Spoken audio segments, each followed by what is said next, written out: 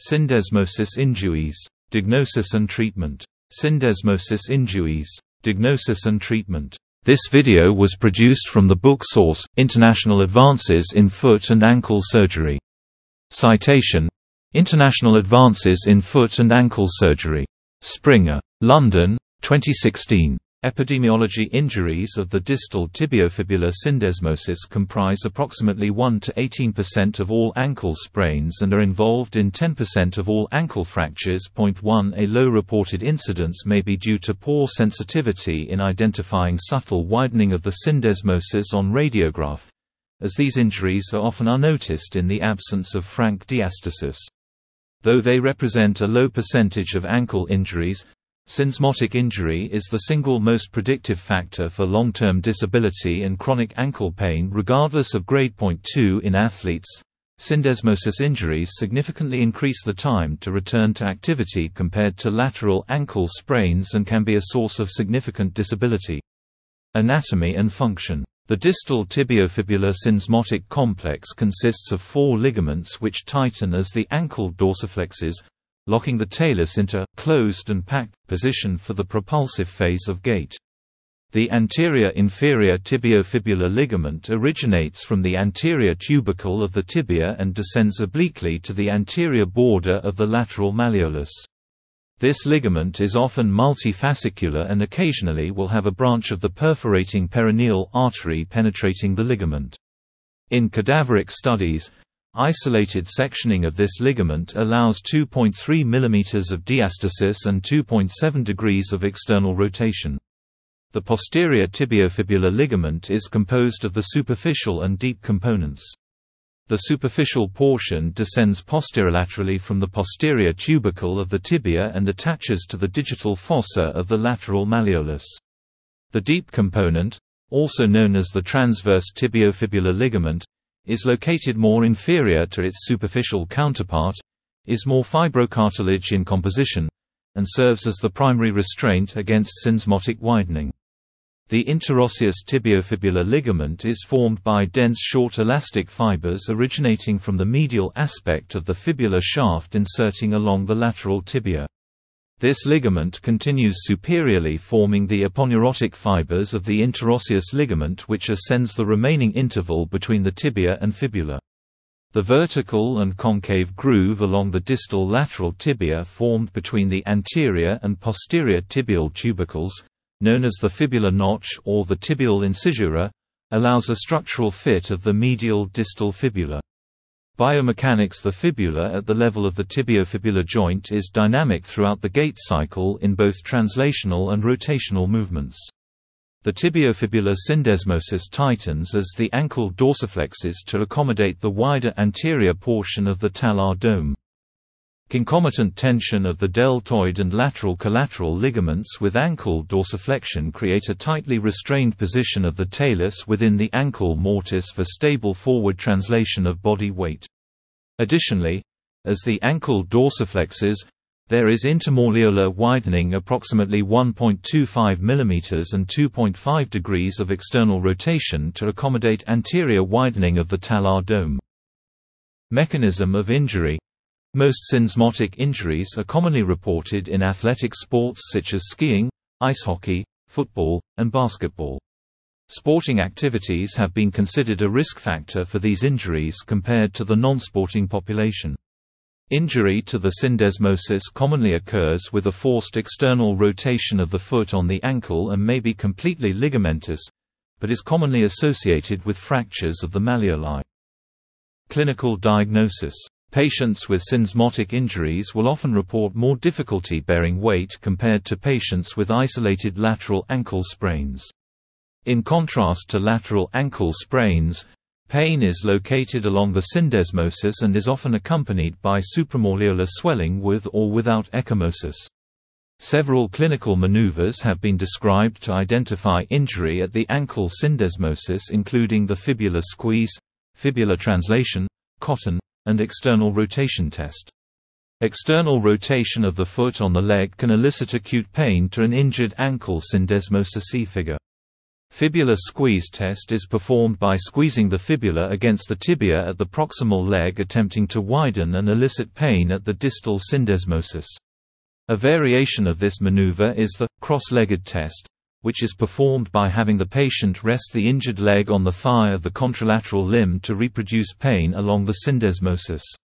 Another diagnostic test is the stabilization test, which involves circumferential taping to stabilize the ankle syndesmosis. See figure. Temporarily restoration of ankle function with standing, walking, or heel rises after circumferential taping of syndesmosis is considered diagnostic of syndesmosis injury. See figure. In cadaveric studies, the external rotation test achieved the most widening of the syndesmosis and therefore is considered the most clinically provocative test for syndesmosis injury. The interosseous tendinous length, which measures the distance of palpated pain from the syndesmosis, has been shown to correlate well with time to return to activity. Radiographs. Medial clear space, tibiofibular clear space, and tibiofibular overlap are common radiographic parameters used to measure anatomic joint alignment and syndesmosis integrity. Though commonly used, these radiographic parameters have sensitivity for identifying occult syndesmosis injuries. In a study correlating radiographic and magnetic resonance imaging (MRI) for syndesmotic injuries, only medial clear space widening greater than 4 mm correlated with syndesmotic and deltoid ligament rupture. Radiographic findings of an increased medial clear space and tibiofibular clear space widening are both indicators of both deltoid and syndesmotic disruption, respectively. See radiograph.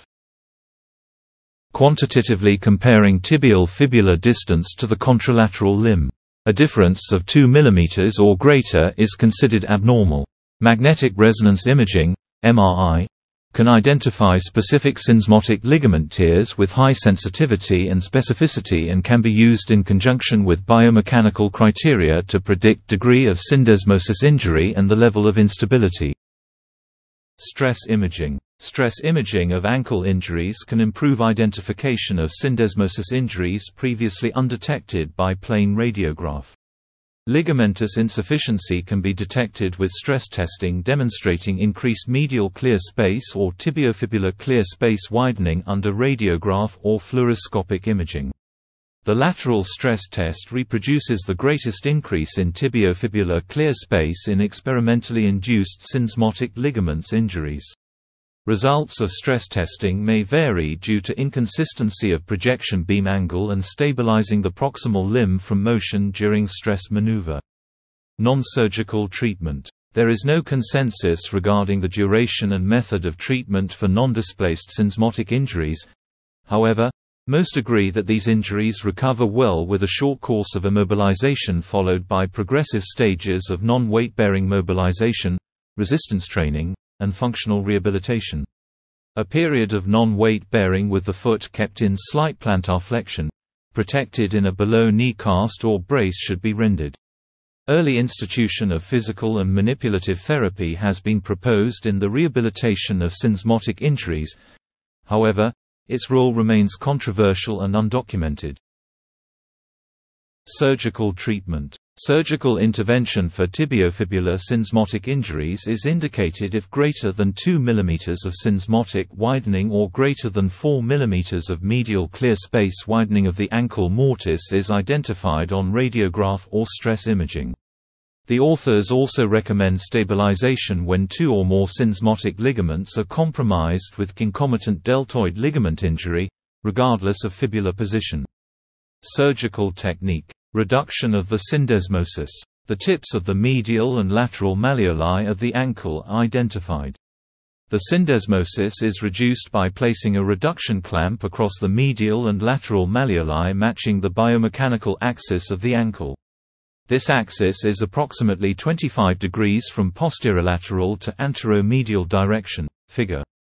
Once clamp is tightened, reduction is verified with mortise and anterior-posterior views under fluoroscopy. Figure.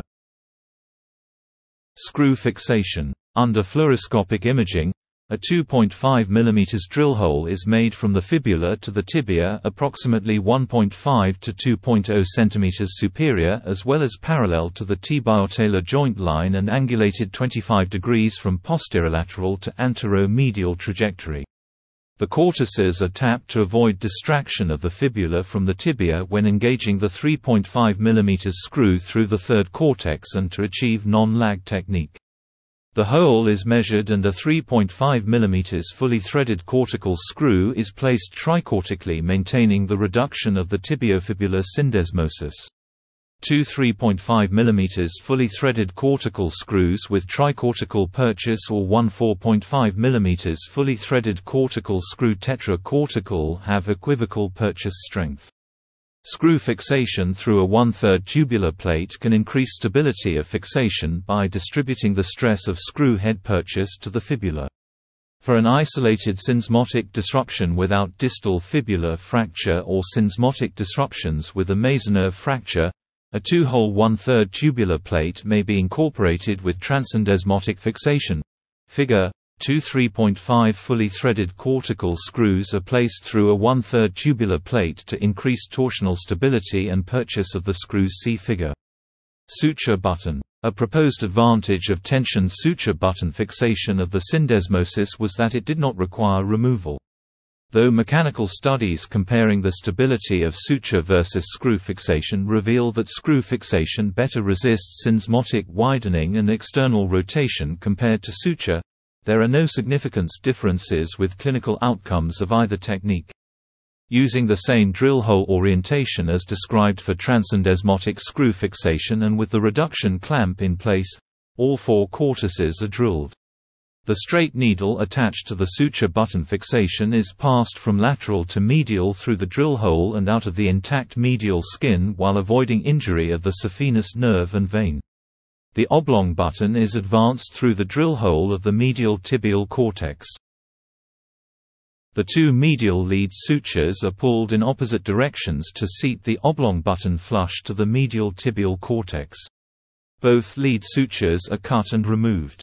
The suture attached to the trailing lateral button is tensioned by pulling on either free end of the suture, tightening the syndesmosis.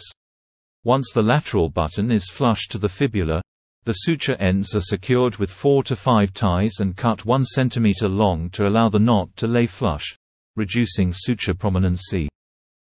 A second tightrope may be placed 1 cm proximal using the same method but divergent angle to improve rotational stability. Figure.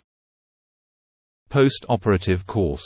Though there is little consensus regarding postoperative weight-bearing status, surgeons generally instruct patients to be non-weight-bearing for 6 weeks, then transition into a weight-bearing walking boot for 2 weeks, followed by a soft lace-up ankle brace thereafter. Despite studies reporting similar clinical outcomes whether syndesmosis screws were retained, removed, or eventually failed, the convention of practice is to remove the screws at 6 to 12 weeks. Outcomes. Anatomic reduction of the syndesmosis is the most important factor prognostic of outcomes regardless of method of stabilization. Non-anatomic reduction of the syndesmosis correlates with fair to poor functional outcomes. Mechanical studies simulating physiologic cyclic loading of both syndesmosis disruptions repaired with 1 tricortical 3.5 mm screw or tightrope suture button, Arthrex Inc., Naples, Florida, USA, demonstrate no significant changes in syndesmotic gapping between the 2 groups. Though transsyndesmotic screw fixation exhibits improved stiffness and higher load to failure, clinical observational studies demonstrate no significant differences in outcomes between screw fixation and suture button methods.